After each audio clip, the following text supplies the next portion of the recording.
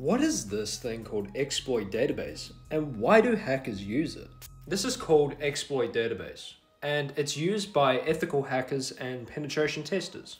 It is an open source vulnerability database maintained by offensive security. And right above me, I've just highlighted what it actually is. You can find variations of like exploits made in Python, Ruby, even Golang, any programming language associated to a flaw or a vulnerability.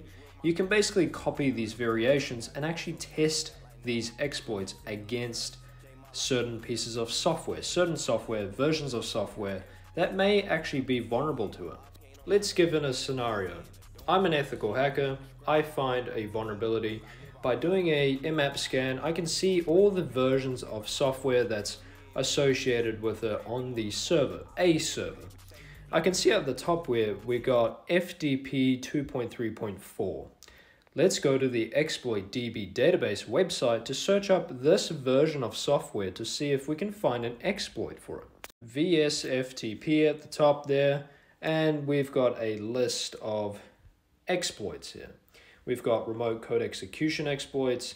Actually, no, it's actually denial of service. This one's remote.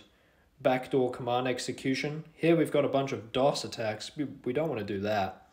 Down here is associated with the versions that we took a look at in our terminal. So we got, what is this, 2.3.4. So if you go back to IMAP scan, we can see that is the version, 2.3.4. And on the website here, we've got a backdoor command execution vulnerability in this FTP software for 2.3.4. So what does this mean? Okay, well, let's click on it. And we can see here, this is literally the exploit for it. This is just a exploit made in Ruby. This is not Python, this is Ruby. It's kind of similar syntax, by the way. But yeah, Ruby is also a good language. It doesn't really matter, but what does matter is the modules being used.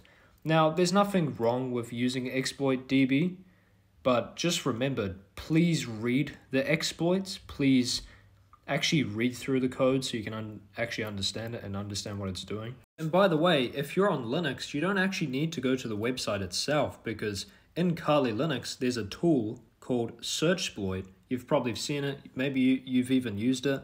That's actually the exploit DB database, but it's actually a tool version so that you can actually use it in your terminal, which is very cool. So you can actually see here, you can still search for that version that you're looking for a particular exploit. Just by typing in Searchsploit, you're searching for an exploit associated with something that you might find in a IMAP result.